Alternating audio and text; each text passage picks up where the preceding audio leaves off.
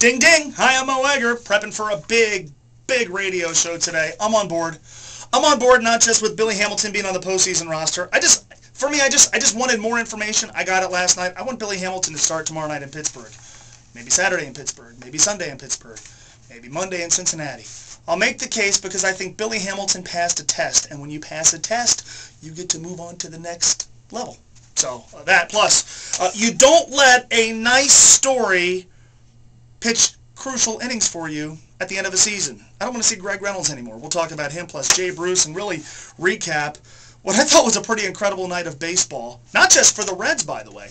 We'll keep you up to date on what the Pirates are doing this afternoon, on what the Cardinals are doing this afternoon, and we'll start to look ahead. Bengals-Packers. The game on Sunday is what many thought the Monday night game would be. I'm also going to stick up for the Cleveland Browns. I'm going to stick up for the Cleveland Browns. I think Browns fans who are losing their minds need to remember what year it is, and I'll explain why. All today, coming up at 3:04 on ESPN 1530 Cincinnati Sports Station.